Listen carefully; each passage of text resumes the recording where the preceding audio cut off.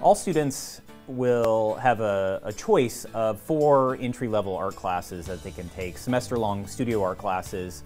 Those are drawing, photography, ceramics, and a class called visual art that is a non-media specific class that can take a lot of different forms. And then most students choose to take that freshman or sophomore year, and we really encourage that because once they complete one of those 4 courses, then they can go on and take any of our other courses that interest them. Some of those include painting, silversmithing, comics.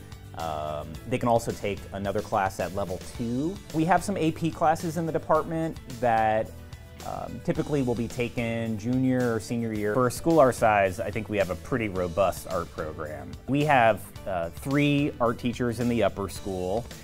We have an entire building dedicated to the arts. We have a wide range of art electives, classes I've never really encountered in another high school, such as silversmithing, such as comics.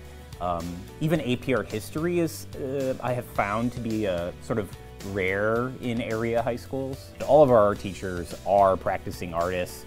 I think that's so important that, you know, when the art teachers are in the room, you know, talking to students about their work, it's not the knowledge that they're communicating to the students. It's not just theoretical, it's not just educational theory. It's, you know, wisdom coming from people who are engaged in making and have been for, you know, longer than the students. I'm trained in ceramics. I got my undergraduate and my graduate degrees in ceramics, primarily focusing on sculpture. So I teach the ceramics classes here. And I still make ceramics. My primary pursuit these days is making comics. And so I do that. I'm working on publishing a book right now, and a few years ago I launched a comics class. I want my students to realize that that they do have an access point to making art, that it can be a satisfying part of their lives, and at the very least I want them to think creatively, to think in ways that are completely open-ended, driven by their own curiosity. I mean, those are just life skills, right? Like, at the end of the day, it's got to be something beyond making art objects, right?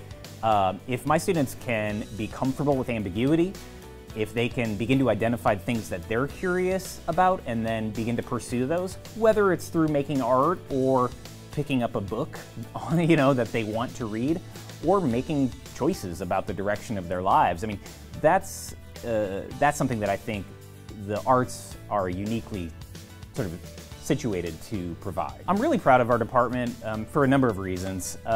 One, I think we work really hard to cultivate an atmosphere in which the students are comfortable to take risks and play in the medium.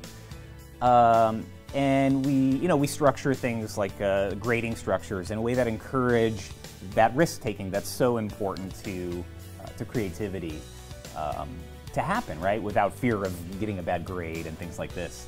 I think one of the main thing that makes our program really strong is that we have pretty small classes. So I feel that I can really form relationships with the students, and the primary form of assessment in the classes is conversations with the students about their work, right? So, you know, you throw out, as a teacher, you throw out an assignment, an obstacle, some sort of prompt, perhaps a material, and the students have to respond to that, right? And we always try to ask them to bring something of themselves to the project, right?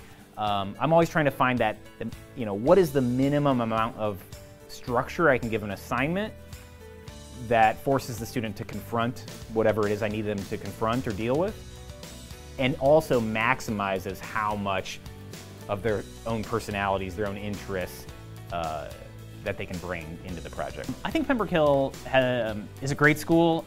We have an entire building dedicated to the arts. We offer a great variety of courses, and they're all at a very high level.